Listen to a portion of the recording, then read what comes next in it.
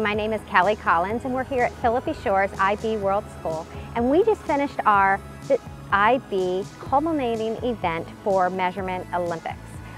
So each one of the activities, we did an activity in class so that the students would have a comparison of what to do. We actually did the sponge squeeze because that was a little bit difficult for them. So we practiced that in class with measuring with milliliters. It was very fun. Also, we practiced the relay, which was their favorite because they could go from the cup to the pint, to the quart, to the gallon.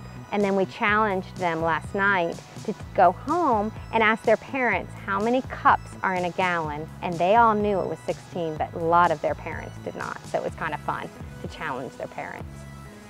We did the paper airplane fly. We did the Olympic golf.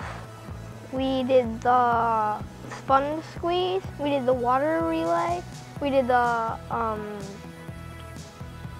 cotton ball shot put. My favorite was paper airplane fly because I like throwing and I like making paper airplanes. They have to learn how to apply the math that they learn in the classroom to outside situations that are outside school, at home, or in the workforce when they grow older. The kids are very excited about this activity, and actually they look forward to it all year long. So it's a wonderful culminating activity.